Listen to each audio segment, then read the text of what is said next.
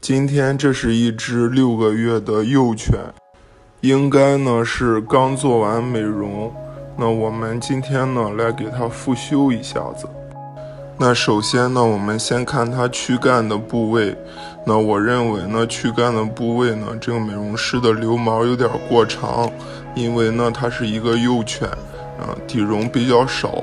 如果毛留的比较长呢，它是撑不起形状来的。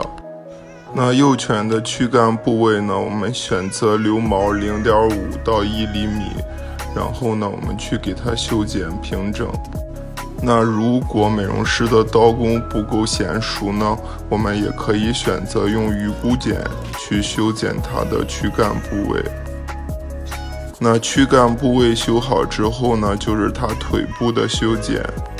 那腿部的留毛长度呢，我们不可以留到0.5到1厘米，我们要留长，修出正常的腿型来。